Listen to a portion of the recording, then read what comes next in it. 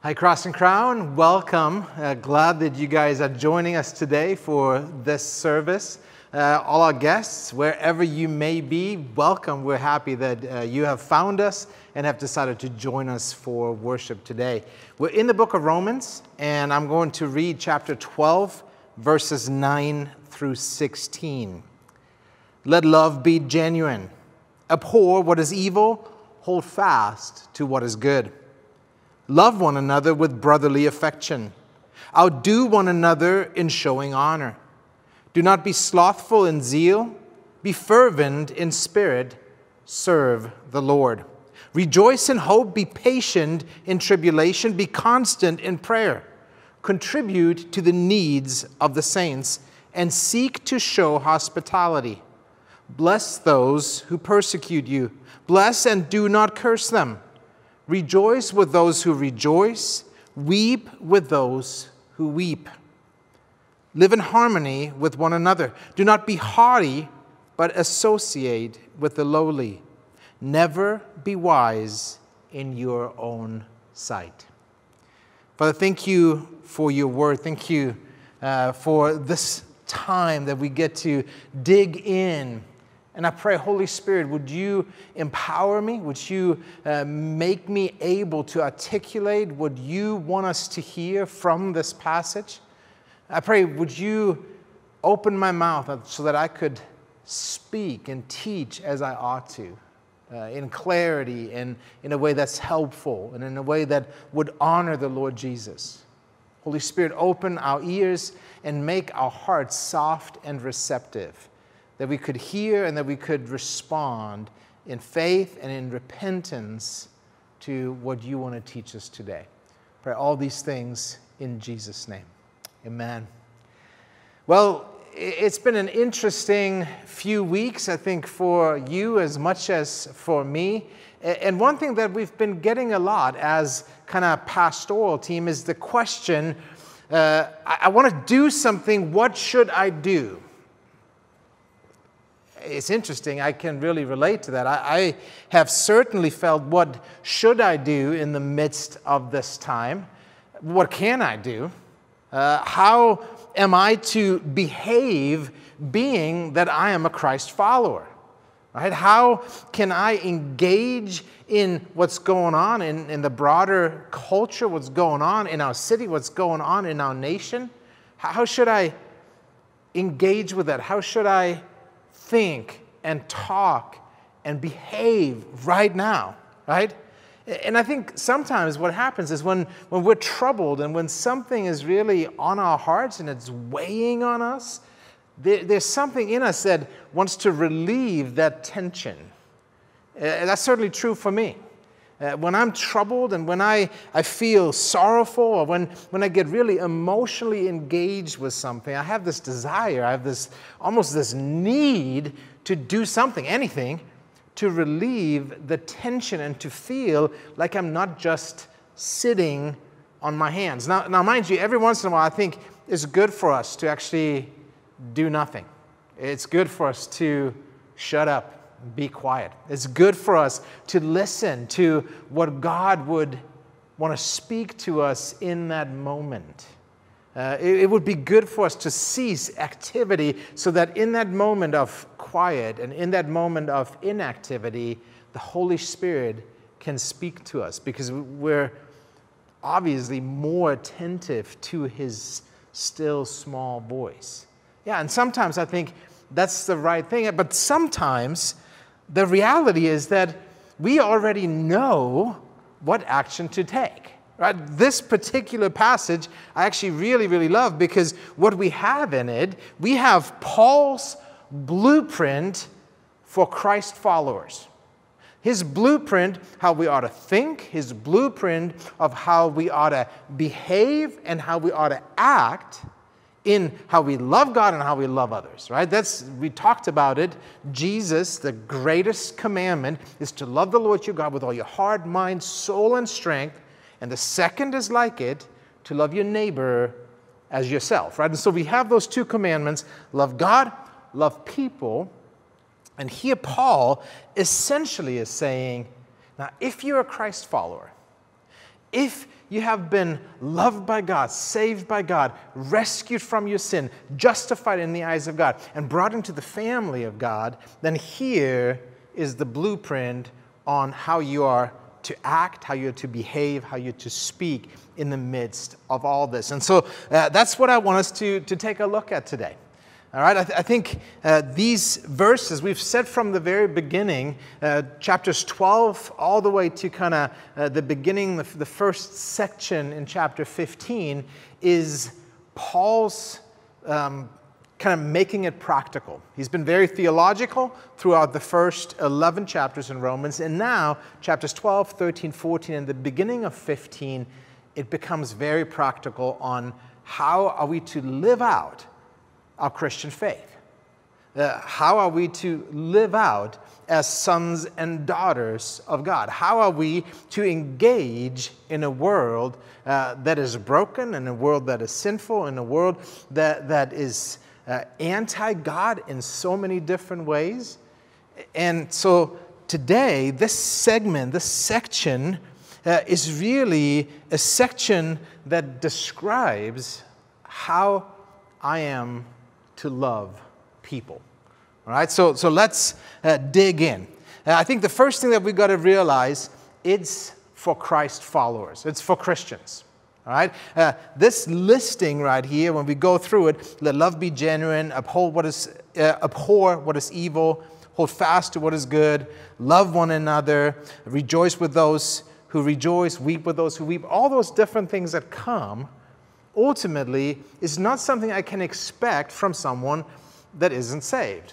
Now, maybe they display aspects of that, right? There certainly is kindness in non-Christian. There's generosity in non-Christian. There are all those things. But ultimately, this is what you and I as Christ followers will be judged by, whether we are displaying those kind of traits, all right? And so, essentially, because of the therefore in the first verse of chapter 12, right? Therefore, what Paul is saying is, if all these things are true, and if all these truths have been applied to you as a Christian, if it is true that God has loved you, God has rescued you, you have received salvation, you have received forgiveness, you have received new life, you have received an indwelling of the Spirit, you have received all these things by God's love in Christ for you, then this is what you are to do, all right? So it's for Christ followers. And here's what I want you to remember, and I think it's really important. It's important for me right now. One of our production staff has this shirt that I really love the message on it. And the bold message, there's some fine print as well, but the bold message is, you're deeply loved. That's a great thing for us to remember, right? That is who you are if you're a Christian. If all these things, chapter 1 through chapter 11, have been applied to you, and you have been brought into the family of God, you've been saved by the work of Jesus, you're deeply loved. And through that comes the empowerment of the Spirit to do all these other things. All right, so that's number one. It's for Christ followers. Number two is, and we talked about this, it's a logical response. It's a reasonable response. It's a rational response to what God has done, right? And we saw that in the first verse of chapter 12 as well. The ESV translates it here, it's your spiritual worship, but really we discovered the word is logikon. It's your logical, it's your rational response. So it's a logical response. Number three, it's a worship response. What he says is, present, offer up your bodies as a living sacrifice. That's the desire that Paul has for every Christian. So it's a logical response to the love of God in Christ, but it is also a worship response. And we said it's a whole life worship response to the love of God in Jesus. All right? And number four then, it's a faith response. What do I mean by that? Let me show it to you. We've looked at it, but it's something that is really, really significant, right? Verse 3 says this, "By the grace given to me, I say to everyone among you not to think of himself more highly than he ought to think, but to think with sober judgment, each according to the measure of faith." So it's a faith response. Now, it's an interesting verse, right? Because it talks about pride, it talks about humility, it talks about thinking of yourself in a sober way. What's he talking about? Well, I think here's what's interesting. It's a faith response versus a pride response.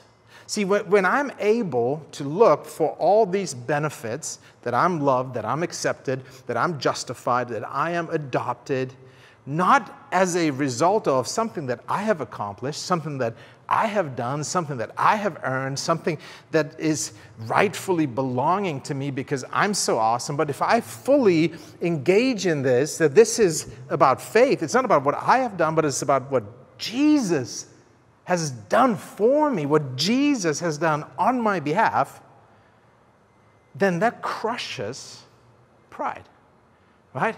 It's no longer about, oh, I'm so deserving. Oh, I'm so amazing, of course. Oh, I'm so much better than this other person. No. We're the same.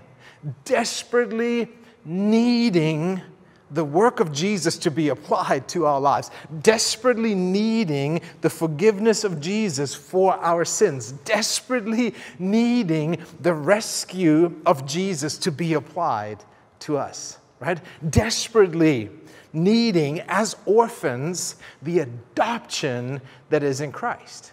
So if I can understand by faith what my salvation is, that it is all accomplished in Jesus, that crushes my self-reliance and it crushes my pride. All right? And so this is why it's a faith response. Now, let me talk really quick about pride, because I think it's something that's important. We sometimes don't fully comprehend what is pride, right? There's pride that's easy to spot, and then there's pride that's a little bit more insidious. It's a little bit more hidden. It's a little bit more tricky, right? And so here's just kind of like generally how we would look at pride. It is being overly concerned with self. Right? C.S. Lewis famously said that humility is not about thinking less of yourself, but simply thinking of yourself less or less often. Right?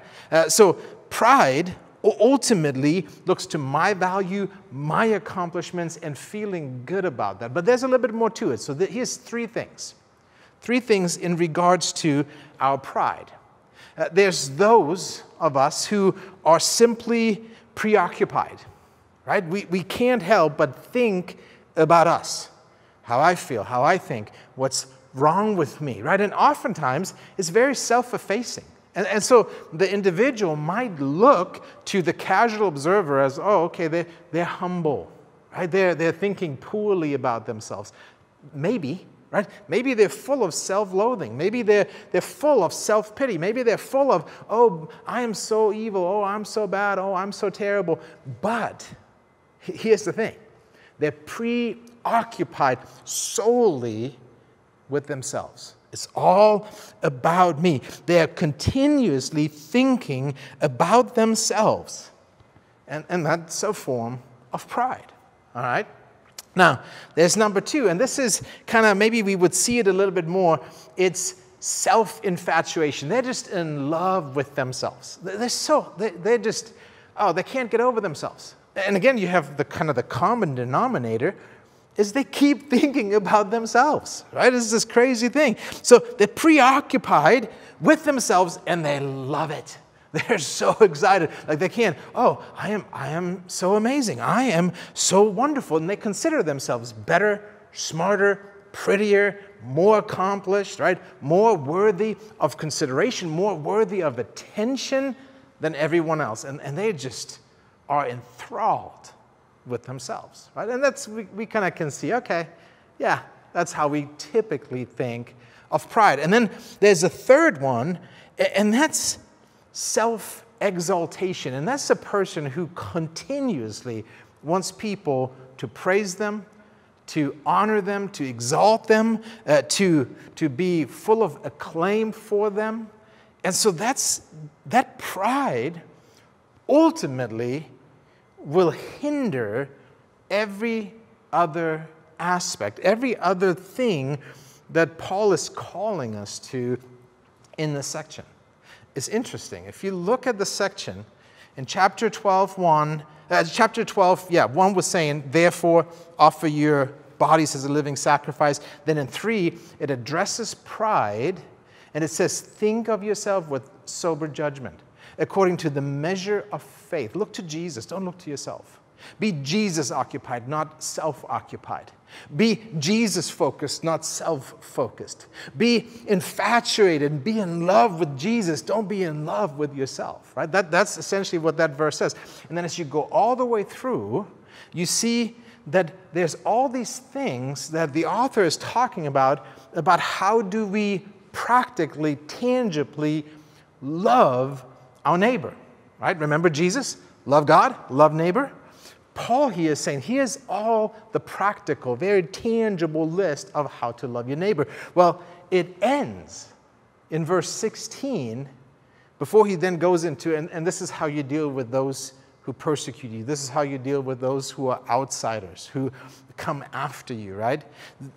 It ends in verse 16 with, do not be haughty. That means proud. Don't be proud. Associate with the lowly, right? What does that mean? Well, it's the people that can't offer you anything. Loving them will not bring you a reward physically, right? He said, don't be haughty. Associate with the lowly. Don't just have relationships that ultimately will profit you, will help you gain something. And then never be wise in your own eyes. The word here can also be translated, don't be conceited. And what is that? It's this idea of snobbery. It's this idea of, I am right, my way is best. Right? It's this idea of, I'm very status conscious. I'm very much concerned about me and my position and how people view me.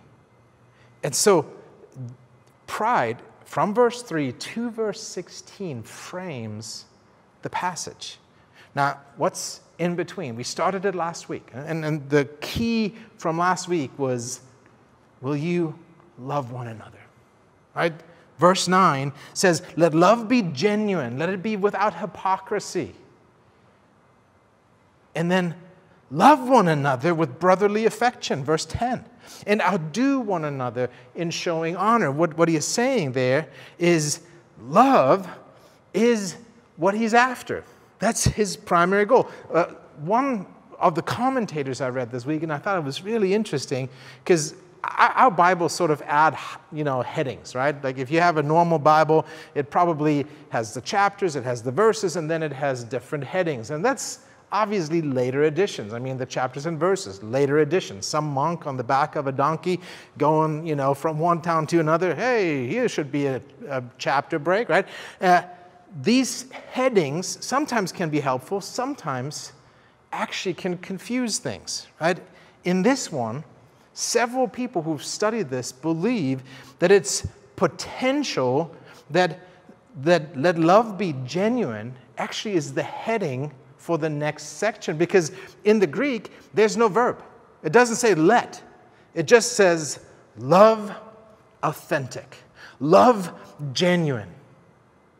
And then it gives us the list. And so in a lot of ways, I think what we have here is, okay, that's the next step.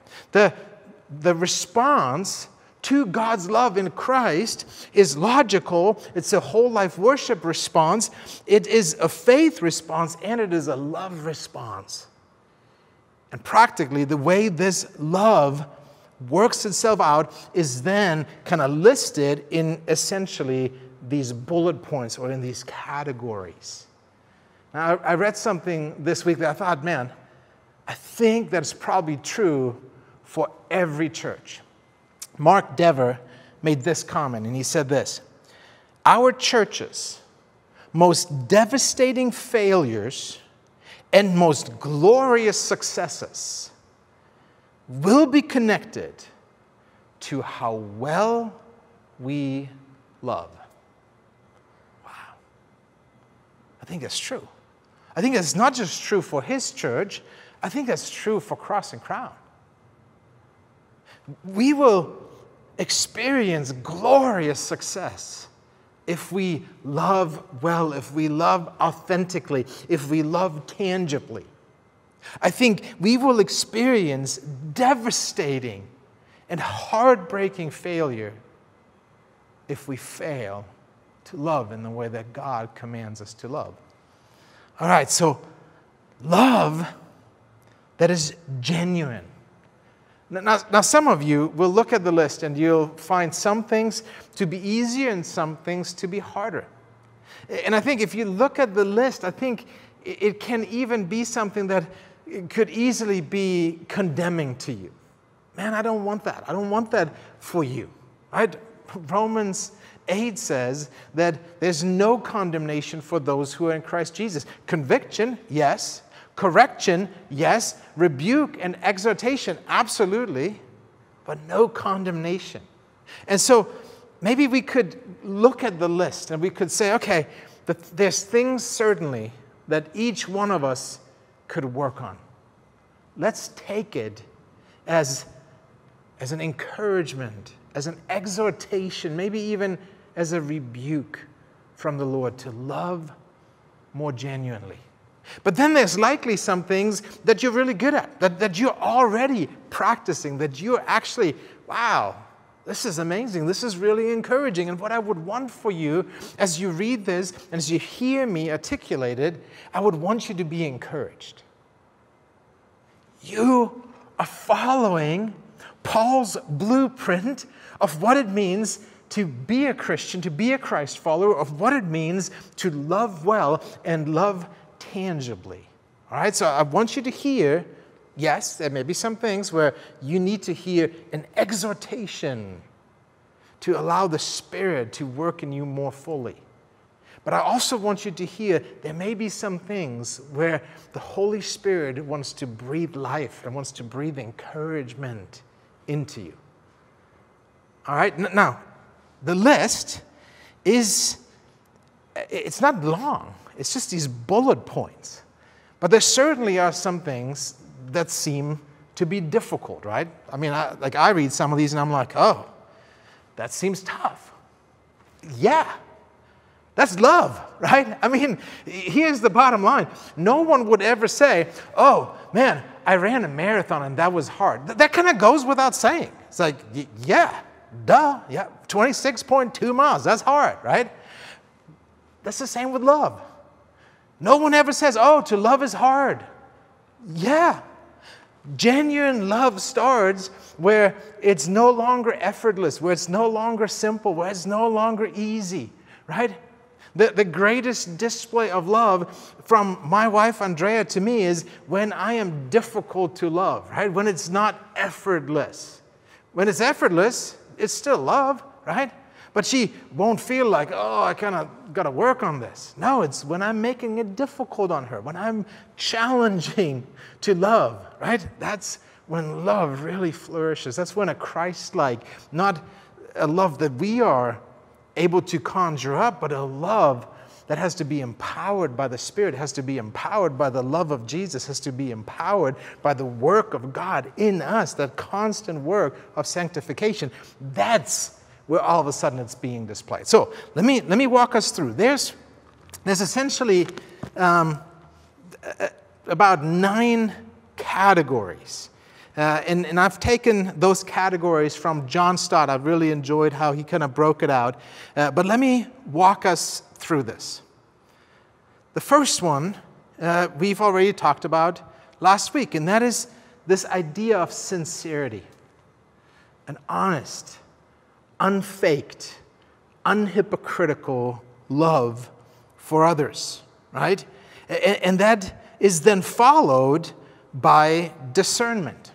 All right, what does that do I mean by discernment? It's what we talked about last week. Abhor what is evil and hold fast, cling to, be stuck to what is good. Now here's what's interesting, and this is the only thing I'm going to say about it this week. For fuller treatment, listen to last week. But what this means is there's something that's objectively good and something that is objectively evil. All right? See, in our minds, in our world, in our society, we kind of flip it. We say the things we love, they're good. The things we hate, they're evil. Paul switches that around. He says there's something that is objectively good because God declared it to be good. Cling to that. There's something that even if the whole world decides this is good, God has declared it objectively evil. And therefore, abhor it. Be horrified by it. I mean, the Bible says that people will call what is evil good and what is good evil. And that's what we experience all around us. So we need to have discernment as Christians to be able to work through this. Then we have the issue of affection, right? Love one another with brotherly affection. We have the issue of honor. We talked about that last week, right? Compete with one another in honoring each other. And now, in verse 11, we kind of get into the next segment that we haven't covered yet. And the first thing we get is enthusiasm. Enthusiasm, passion, right? Here's what Paul tells us. He says, do not be slothful in zeal, be fervent in spirit, serve the Lord. Right? What he is saying here, he's saying there is a passion required for the Christ follower in pursuing the glory of God and the good of people. He said, do not lack zeal, do not lack fire, do not lack passion. Be passionate. We learned in chapter 10, verse 2, that there's a whole bunch of people that have zeal, the Jews, but zeal without knowledge. So Paul would say, you need to have zeal with knowledge. You need to be passionate for the right things. You need to be passionate in the right way. Here's what he's calling us to. He is saying, be passionate for the glory of God and for the good of all people. And fervently, passionately, intently, don't be lazy about providing opportunity for the Spirit of God to set you ablaze. That's really what the word is saying, this little verse is saying. How are you fervent in making space for the Spirit? Are you praying? Are you taking time to just step away from the busyness of the day?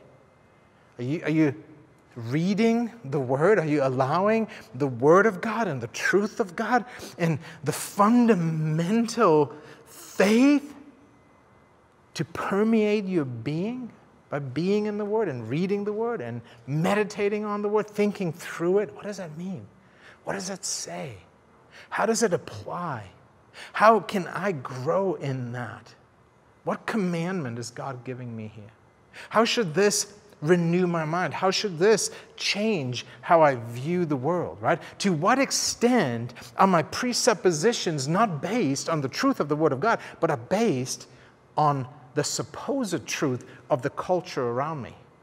To what extent is my worldview, is the lenses by which I see the world and judge everything, to what extent is that fully formed by the Word and the truth of God, and to what extent are these lenses that have been forced upon me, right? This idea of don't be conformed to the world, be transformed by the renewal of your mind. So be fervent and passionate about giving space to the Holy Spirit. When we did a series on the spiritual disciplines, so fasting, prayer, silence, solitude, Bible reading, Bible study, all those kind of things, what we said is these spiritual disciplines are vehicles for the Holy Spirit to work life transformation, right? Here Paul is saying, be fervent in giving space, in carving out that space for the Holy Spirit to work in you. All right? Now he's moving on. And really, this has to do with patience and with endurance. Verse 12, rejoice in hope. There's times when it's difficult to get any level of joy, right? But what he is saying is, yeah, there's joy in circumstances. There's a legitimate joy that you get to experience when good things are going on. But at all times, be joyful in the hope you have. What's the hope we have? Well, the hope we have is that Jesus is coming back to bring us home. That Jesus is coming back to set all the wrongs right. The hope we have is that justice ultimately will be served, right? Justice for every sin, justice for every affront, justice for every evil, justice in every category will be done. And it's going to be rendered either already by Jesus Christ at the cross of Calvary, or it will be rendered for all eternity in hell. We have hope that justice will be served. We have hope that love will prevail. We have hope that we have a home that we're headed to. That's the hope that Paul is speaking of. He says, have joy in the hope of Christ. And only that joy can ultimately lead to a patient endurance, to a hanging in there when tribulation comes, to a perseverance in suffering. Well, this is what he says. Rejoice in hope, be patient in tribulation. Are you suffering? Are you hurting? Are you struggling?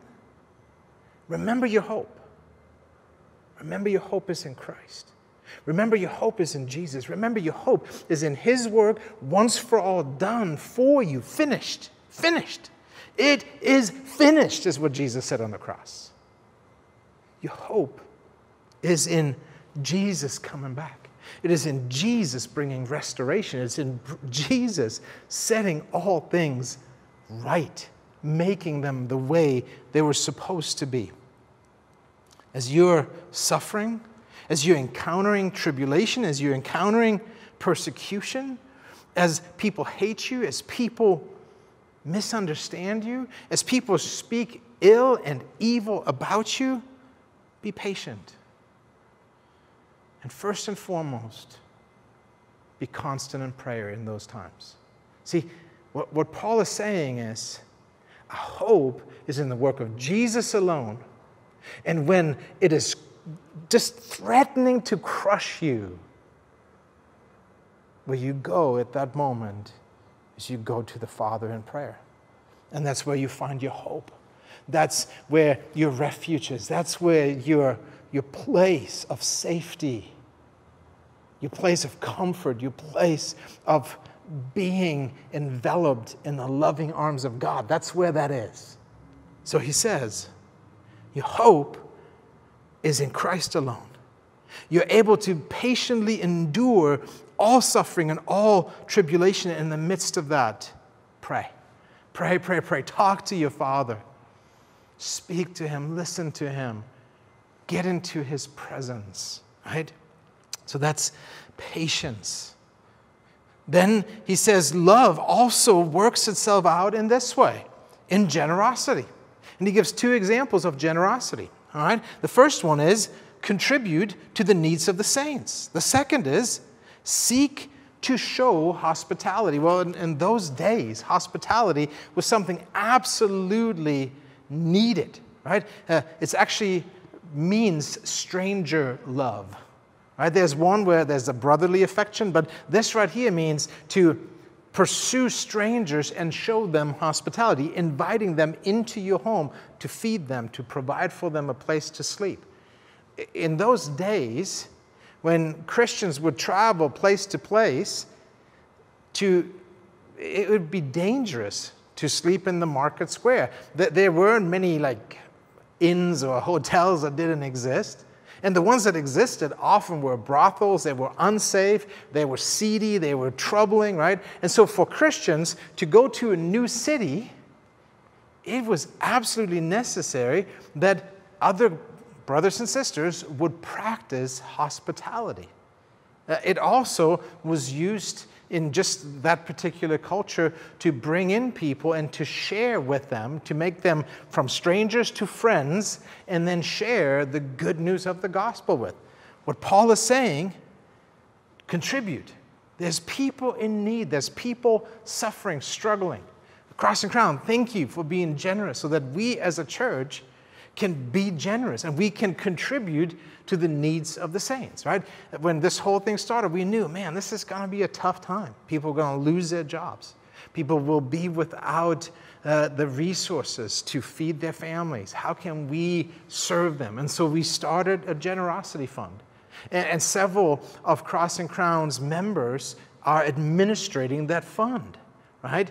Together with Emerson, our director of operations, and Pastor Simon, that team is making sure that the needs of the saints are being met.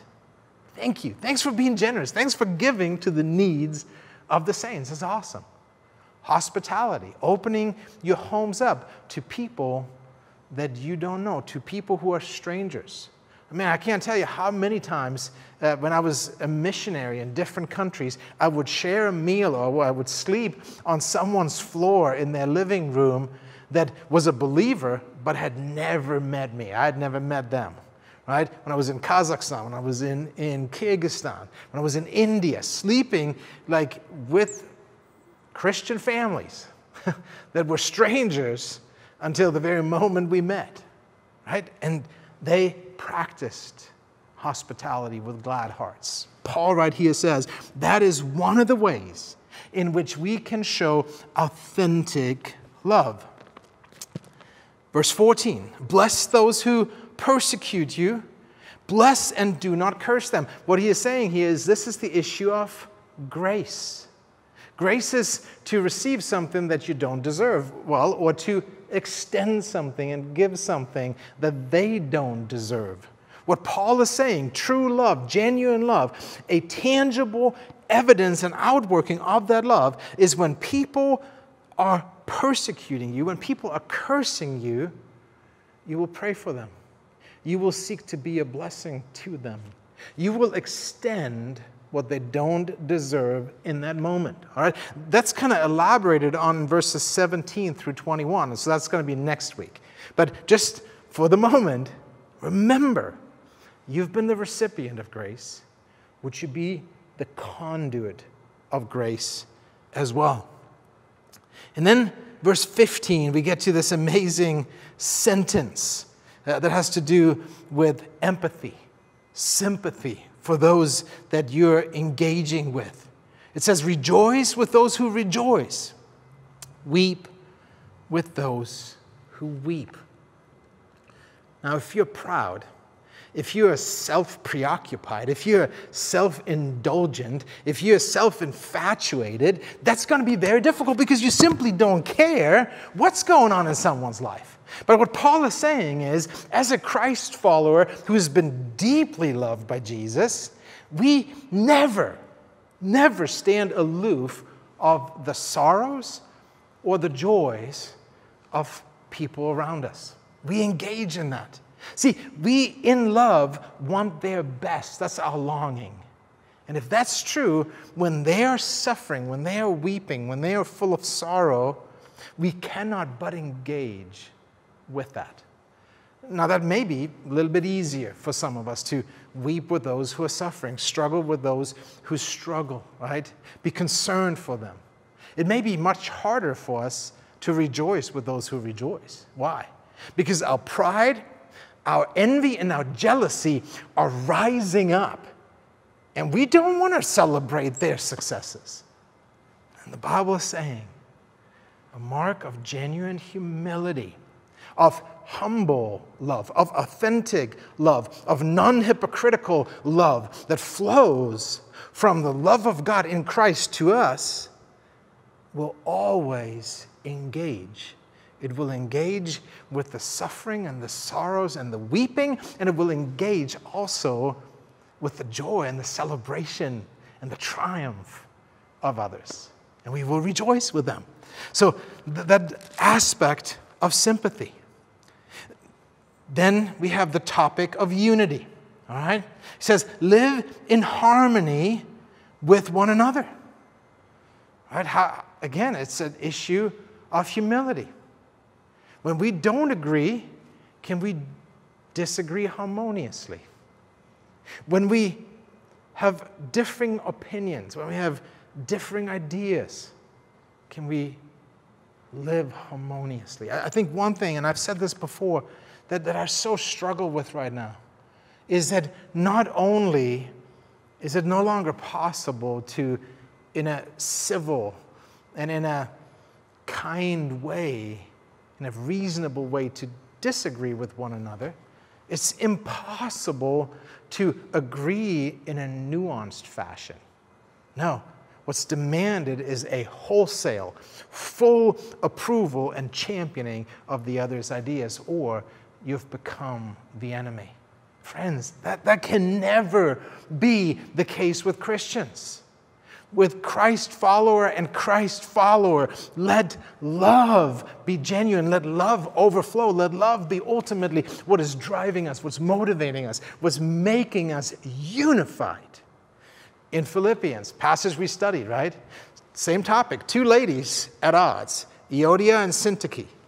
And Paul says, I urge them to be unified. I urge them to put their differences aside. I urge them to be of the same mind, to be living in harmony with one another by having the mind of Christ, who did not count equality with God a thing to be grasped, but made himself nothing, and he humbled himself.